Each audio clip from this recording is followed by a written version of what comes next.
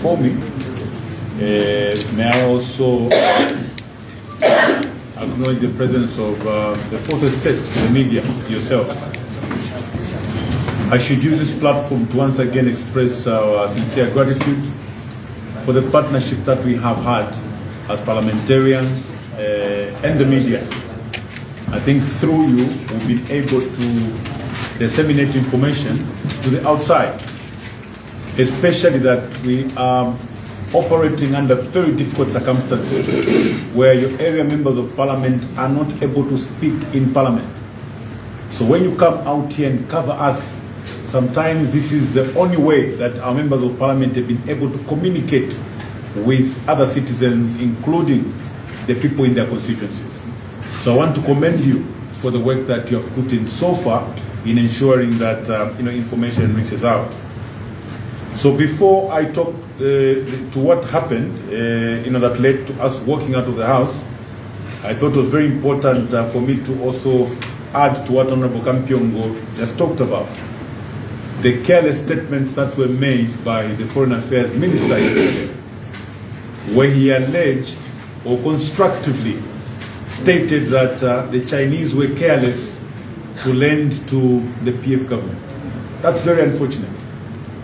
We challenged him on the floor of the House that now that they had an opportunity to visit China, to understand the Chinese culture, to understand how the Chinese operate, how methodical the Chinese are. Not methodical. Chinese are very methodical. They are very structured with what they do. So we're hoping that against all the early allegations on borrowing and other things, they now understood how Chinese work. You just can't show up because you think you're head of state somewhere and you think Jinping is going to see you next moment. No. He will see you when he's scheduled to see you. It's no wonder we saw some of our visitors, our leaders, being maybe only given 2 hours after being away for 5 hours. Chinese are structured. It's not random. You don't show up at the gate with the motorcade and think they're going to bend. Now the point I'm trying to make there is, we asked the Minister of Foreign Affairs, now that you understand the Chinese culture, now that you witnessed for yourself how Chinese work, is it still your position that the Chinese could have used the money for the people of China to give it or lend it to another government carelessly? And he said yes. So we felt very, very, very uncomfortable. We thought the trip to China would have corrected some misaligned thinking that our friends the PND had about China. China has been a long-standing friend of Zambia. China has helped Zambia in many ways. And the goodness with China, they come in on a win-win situation. Whilst other countries force us to embrace other cultures, other traditions, like LGBTQ, China believes in a win-win situation. When you have interacted with China, they engage you on an equal basis, such that at the end of your engagement, it's a win-win situation. It's no wonder you are all now pointing to Lusaka International Airport. It's no wonder you can point at Mulungushi International Conference Center. You point at Simon Mwansaka Pwepwe Airport, Hari Mwanga Nkumbula. Visible projects. Yes. Can you go back? When you go back in time, for how long did it take us to come up with projects such as those? When you sit with the Chinese and agree, there will be 2,000 towers dotted right around the country. That's how sincere the Chinese are. For those 2,000 towers, the Chinese did not ask us to change our culture. They didn't say, no, now you start doing this, bring in LGBTQ and other things. No. For this Mulungushi you are seeing here, they did not demand LGBTQ rights. For those airports, we didn't sign for LGBTQ. That's how sincere the Chinese are. We were hoping that despite delaying to go to China, now that the EPND, the delegation, presidential delegation went to China, they would actually understand how fair the Chinese are. The question is, with all that they have done for us, did they deserve the comments from the Foreign Affairs Minister? Certainly not. We are extremely disturbed because we know what the Chinese have done for Zambia. Right now, we are all here. There's power. You know, you can leave lights running. There's no load shedding. Why? Because President Edgar Chagwa Lungu and the PF government engaged the Chinese. We increased our generation. We more than doubled it. Now there's no load shedding. Why? Because of the Chinese. But why should the Minister of Foreign Affairs talk about China and China's assistance like that? Can you honestly, sitting in Parliament, say we have not seen anything the Chinese money did when you're looking at Mulungushi right in front of you? You only arrived yesterday, landed at an airport, and you say we have not seen anything. You go to your house, you switch on the lights because of the increased power generation. Your uncle is ill, you call mine a Soko, there is outer modern facilities there, and you say you're not seeing anything that happened with the Chinese money? Is that fair?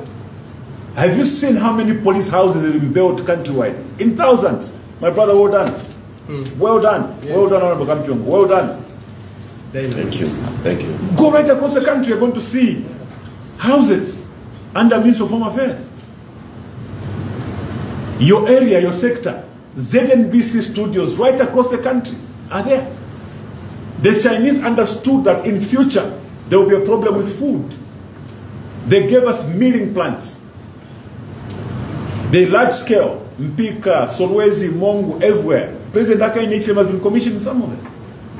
The smaller ones are dotted right across the country. Why? Because the Chinese were thinking about the poor Zambians. What others do not think about. What others think about is how they're going to get our lithium, how they're going to get our cobalt and get our copper, and do not care about what happens to people in the copper belt. The Chinese thought about the poor people in the rural areas, designed solar milling plants to ensure that we had cheaper milling. But why should the Minister of Foreign Affairs talk about the Chinese like that? We take great exception to those statements. We take offense, as a matter of fact, because the list is very long on what the Chinese have done for us. And I'll take this opportunity to apologize most sincerely to the Chinese and Chinese government on behalf of the PF and the PF MPs, that the words by the Foreign Affairs Minister should not be attributed to us, but the UPND. It's the UPND who think that the money that you brought to Zambia did not do anything, it disappeared in thin air, and you were careless when you lent the money to Zambia. It's not us. For us who borrowed the money from you, we want to say that we shall forever remain indebted to you for the true friendship that you showed in coming to assist us right across the sectors. The engagement with the Chinese to us was a real game changer.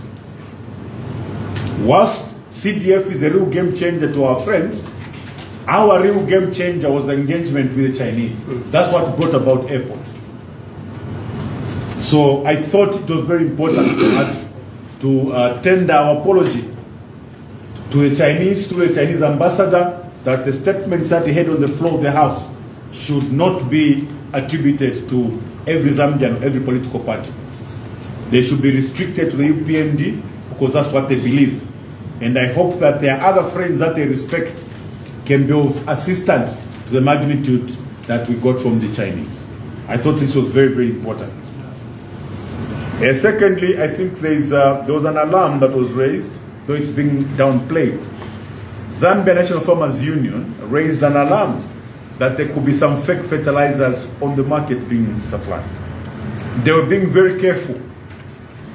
They were being very careful. They're saying, let's investigate the efficacy of these fertilizers that are being distributed. It goes back to the same thing. The moment you want to manipulate the procurement process, we know that in 2021, we did not raise alarm. The people that were given contract to supply fertilizer went outside to outsource, and they had no mechanism to check the efficacy of the fertilizers. Honorable Mulengafu raised the point of order on the floor of the House, because the crops in Chilubi and many other parts of the country were affected. He was ignored. But the Zambia National Farmers Union have raised alarm So for us, we are not restricting that allegation to the small-scale suppliers of fertilizers. We have to check the big players in this sector, because this may contribute to the hunger situation within the country. So we want to urge government to immediately move in and test the fertilizers that are still awaiting distribution, so that before they are given to our poor farmers, they should be checked for the efficacy. I thought this too was very, very important, going forward. Honorable Kampiongo talked about foreigners, residing or resident within the confines of power or state house that are influencing government policy. Even budgeting. The reason why you have failed to resonate with this budget, the reason why 50% of the UPND MPs were sleeping when the budget was being presented, a budget which was supposed to be theirs, was because they could not resonate with it. It's some foreigner somewhere sitting at State House who influenced the formulation and the crafting of that budget. So when they were making that budget, they are not thinking about an average Zambian. So even the MPs, UPND MPs, are also tired. They showed the disconnection from that budget because it did not address what most of our people are facing. And I thought that, Comrade JJ Banda came out very strongly on this. Many other MPs that spoke on the floor of the House are demanding that can we come up with local solutions, local policies, because the usual suspects that are seen walking around the corridors of power are the ones that are influencing the budgeting going forward. And I think lastly, I want to say that for the case of the Auditor General, we demand that he holds another press briefing where he declines that appointment, because that appointment is illegal. You know that there was a lot of talk. There was a question on the floor of the House asking Minister of Finance about the ministers that stayed in office beyond their term. And Comrade Msokotwane kept on talking about their government obeying the rule of law. We are surprised that he could even say that when the appointment of the 64-year-old Auditor General is still in effect. So we want to call upon this Auditor General to say we will not rest, Auditor General, until you address the media again and tell them that now you have declined that appointment because you do not qualify. And for your own information, we are also writing to professional bodies to tell them that they have a member who is participating in the abrogation of the law. And those letters as early as next week will be dispatched, because we do not want to sit back and entertain illegality happening in our face. So colleagues, as my colleagues earlier commented, you all are witnesses. You've witnessed how our parliamentary etiquette and decorum has collapsed, how our parliamentary democracy has collapsed. There's nothing, you can imagine that sometimes when you just wake up and switch on your parliamentary TV, you think you're watching a circus, okay? Even for us who sit in that house many a time, we always look in disbelief to see what has happened to our parliament. For some of us that were privileged to serve even earlier, under other presiding officers, it's indeed a shame to see what this parliament has become. Now, when you look at the freedom of our members are not free. I want to say this to presiding officers, starting from Madam Speaker, First Deputy Speaker, Second Deputy Speaker. The members of parliament that come are elected members of parliament. Don't turn it into a prefect-student arrangement. We feel so disrespected. These are elected members. You want to call upon an elected member and say, sit down, as if he's your child? To the presiding officers, I want to say this. In my capacity as leader of opposition, the lines have been drawn. We will no longer allow you presiding officers to abuse the members, nor disrespect them. The standing orders are very clear on how you address members of parliament. If you, the presiding officers, are the first one to breach the standing orders, do you know what that means? Then the standing orders are at large. You cannot refer to the same standing orders when you want to discipline a member of parliament. If you disobey, you disrespect a member of parliament. A simple instruction, a simple request, honorable member, please take your seat. That's respectful. You cannot be telling members of parliament every day, I'm warning you, I wish to warn you, sit down. No, no, no. Madam Speaker, Mr. Speaker, that should come to an end. That should come to an end. Lines have been drawn. As members of parliament, we will no longer take that disrespect. We will not take it anymore. This is the House of Members. You are mere umpires. Don't turn yourselves to be owners of that house. That's the house of the people. We are not strangers in that house. I will not come into that house at your mercy. I was elected by people from Porokoso. The people of Blunte elected you. People of Kamfinsa elected you, the owners of the house. The people of Chirubi elected you. Bakampion. It's the people of Shwangandu that elected you. The people of Lukasha elected you. Absolutely. You don't come to this house and people say, sit down, member of Lukasha. Because the speaker does not like the way you're looking that day, they think they should not point at you to speak. No, no, no, no. I want to make one solemn undertaking. We will not take that anymore. I'm afraid we will not take that anymore. We are ready to pay the consequences. We are ready to be punished 1,000 times. We will not stop until the House begins to operate as a normal parliament. Not anymore. We have tolerated for too long. 2 years is long enough. People get certificates and diplomas in 2 years. Why can't Moyo for once learn how to handle the House? We will not allow Moyo to become a champion in that House.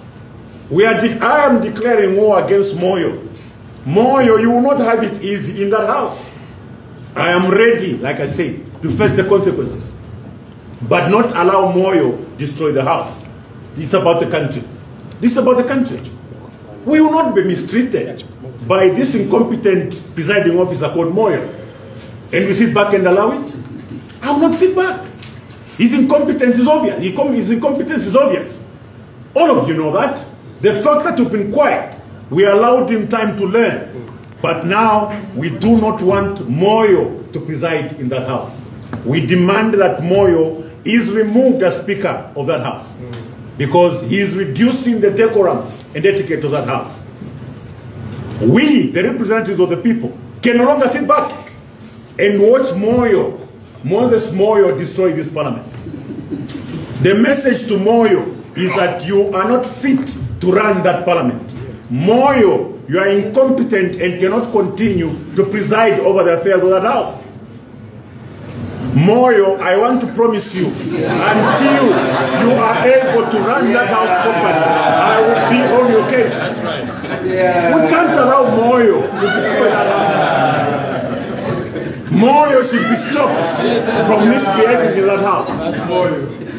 Yeah. Why should it be about Moyo? Yeah. Who is Moyo?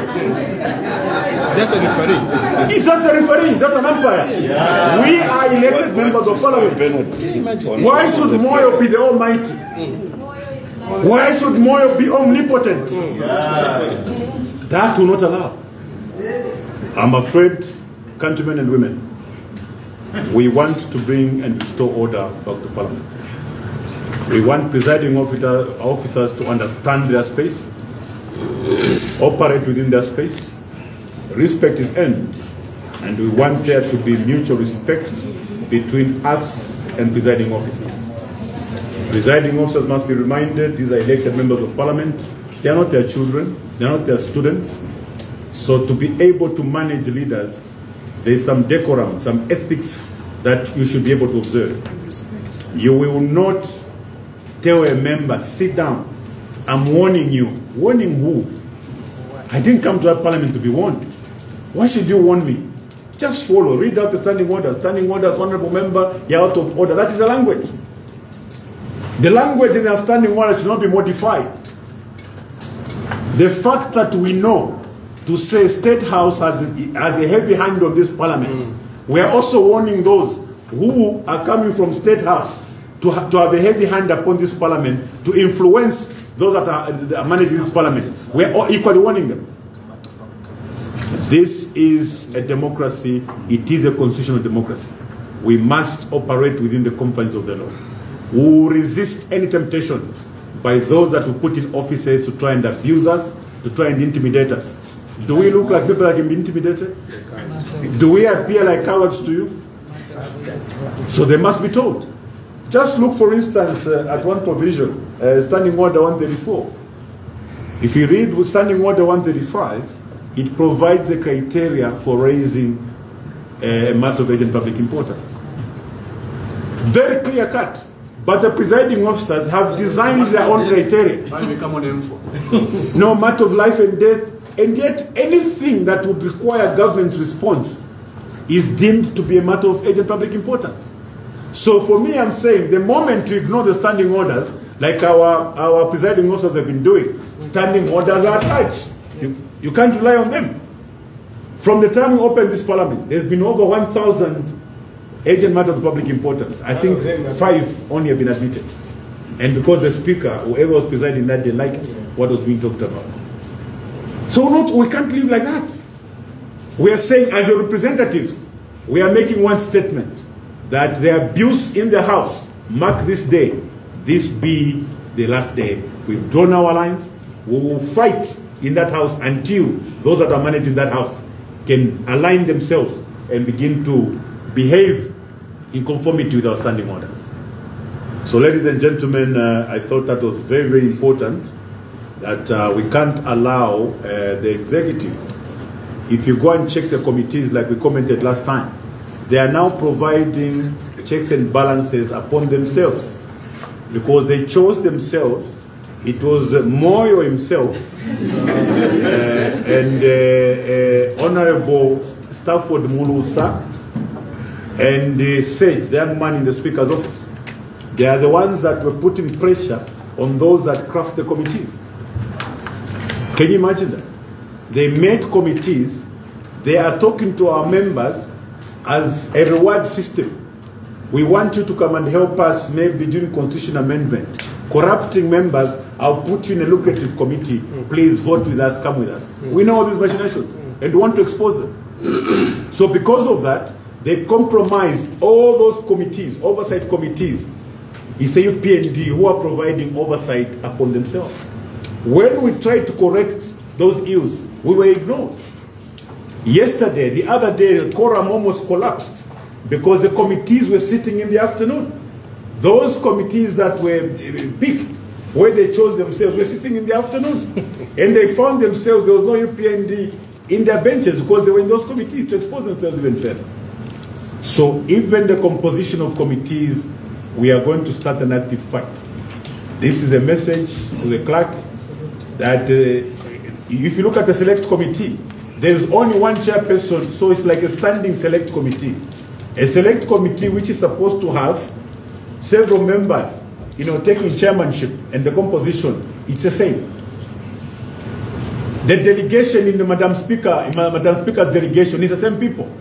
What kind of parliament are we running? So I want to say this to the clerk, that these are issues now we'll be dealing with every day. We allowed you, we were civil enough to allow you to get out with some of these things. Now we have drawn the line. We'll call you out as it is. We are looking at the delegation, the justification to have the same delegation accompany Madam Speaker wherever she goes.